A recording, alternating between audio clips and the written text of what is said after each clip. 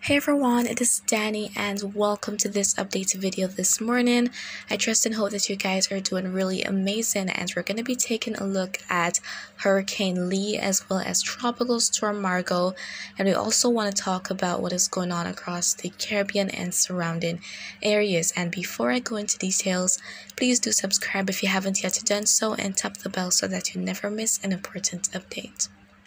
And so first things first, we're taking a look at what is going on across the Caribbean and surrounding areas. And here we can see that across parts of the Northern Caribbean, there is a bit of activity, maybe some passing showers, nothing too crazy. And then up into parts of the Bahamas, there's that area of lots of showers and thunderstorms due to the trough in the region. And then as we head further down, here we can see that over in Central America, we've also got some activity there. But things get drier as we head down to the ABC Islands, also for Trinidad, Tobago, Barbados, and the Windward Islands, and even further down into the Guyanas. And even as we look at the rainfall map here coming from the Euro model, we can see that things get a bit more colorful for parts of Central America and Colombia and Venezuela. But for the aforementioned areas, the Windward Islands, Trinidad, Tobago, Barbados, also for the ABC Islands and down in parts of the Guyanas. Most of the Guyanas, much rainfall activity is not anticipated. But across other spots in the Caribbean, not everywhere, there could be some showers and thunderstorms popping up this afternoon, or maybe just some passing showers at the most, but nothing too crazy is anticipated at this point in time. And all of that rainfall in association with Lee, the worst of it will be remaining offshore. So as it is close enough in proximity, it might induce some showers here and there across sections of the Leeward Islands, but major impacts are not anticipated in terms of that rainfall activity or even those strong winds. So that is not really anticipated at this point in time. So here we are taking a look at the satellite imagery of the storm here, and we can see that it is yet to pop back out in ice. So it is actually being beaten right now by some wind shear. So the shear is not very conducive. Those upper level winds are quite strong, and that is why Lee is struggling out there, and it should remain in such conditions for a while, maybe through the rest of today. But then as we head into tomorrow, go into Monday, it might be in a more conducive environment and regain its strength. So it is expected to re-strengthen, even though it has weakened significantly since becoming a Cat 5 hurricane. And so here we have it. So maximum sustained winds are 115 miles per hour, and it is moving to the west-northwest at 12 miles per hour. So now we see that H in the cone of uncertainty here. That H simply stands for hurricane, but not a major hurricane. So that H stands for either Cat 1 or Cat 2 hurricane, but Cat 3 to 5, that is major hurricane status there. So we see that some further weakening is anticipated as Lee battles the shear, but again, it should be in a more conducive environment as we head into tomorrow, go into Monday, and thus should be re-strengthening. And as of right now, we can see that it is well offshore, and it is going to be kicking up that dangerous surface I've been talking about in previous updates. If you're going to be partaking in any marine activities, if you're in parts of the northeastern Caribbean, off the Bahamas, or some Coast Islands, Bermuda, the East Coast, you want to exercise caution. So it could re-strengthen back up to a Cat 4 hurricane with peak winds up to around 140 miles per hour. That's what the National Hurricane Center is expecting as of right now.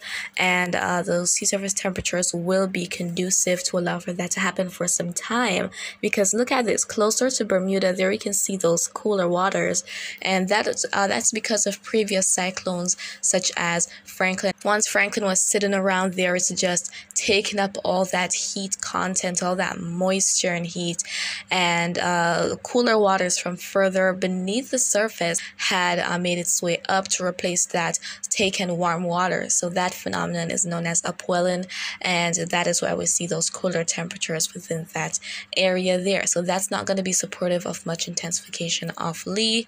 So let's see what it's going to be doing over the next couple of days. And so guys, as it relates to possible impacts, the system is expected to remain offshore, but it could be close enough in proximity to Bermuda to result in some impacts there. That is still unknown at this point in time, because because we're talking about several days well into the future. And this isn't a quick moving cyclone anyway. That is where it's expected to be near the end of the coming week. So it's not going to be moving around a whole lot.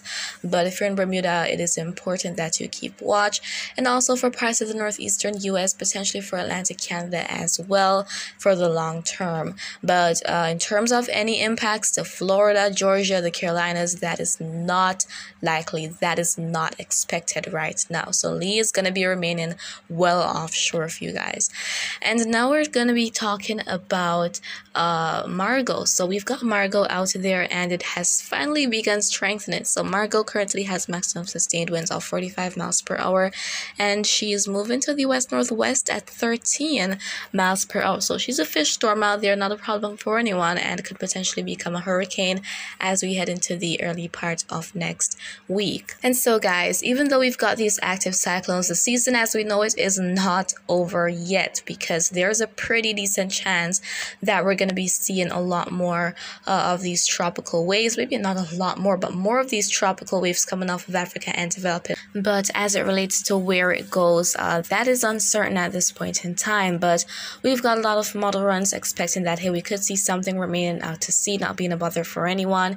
And then other models such as Canadian and GFS have showed that, hey, we could have something in the Caribbean, and not just something minimal. Canadian was showing a hurricane and GFS was showing a crazy system that eventually would make its way up to Florida. But I would say a pretty low chance of that happening at this point in time, because we're heading far out into the future with this.